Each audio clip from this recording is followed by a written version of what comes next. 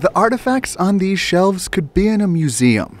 Old pipes, old nameplates from various builders and so forth. But Rick Morel isn't a curator. Yeah, owner, president, chief bottle washer, you name it. He owns Morel and Associates pipe organs, and among other things, his job is giving these pipes a voice. Yeah, that's exactly what it's doing. He's getting it to speak.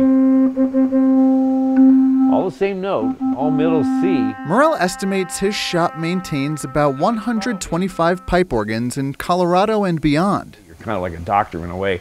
If somebody has a problem a Saturday afternoon or Sunday morning, they call you. That's something he learned early on.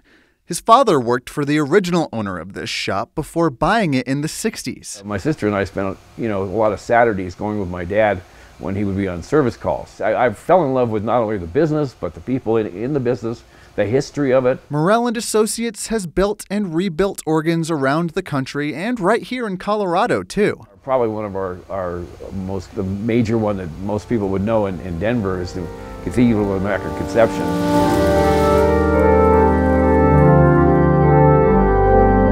The amazing thing about a pipe organ, especially in a building such as the cathedral, is the fact that you have such a wide variety of tones. Phil Bordelot plays the cathedral's revitalized pipe organ. I was so captivated with the instrument, I sent him an email and told him how much I appreciated what he had done in the restoration of the instrument. Morel and Associates had to make quick fixes to the organ for the Pope's visit in 1993 before fully restoring it over the next 2 years. I had to sit inside the organ while they played it for the Mass for the bishops and cardinals, in case anything went wrong.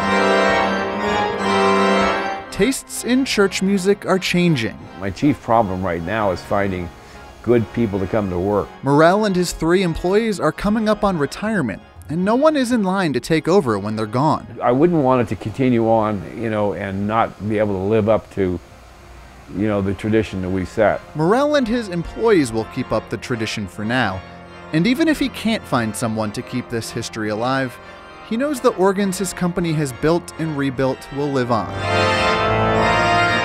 The good thing about a pipe organ is that it just never wears out. Things wear out, components wear out, but they can always be renewed. Brian Wendland, 9 News.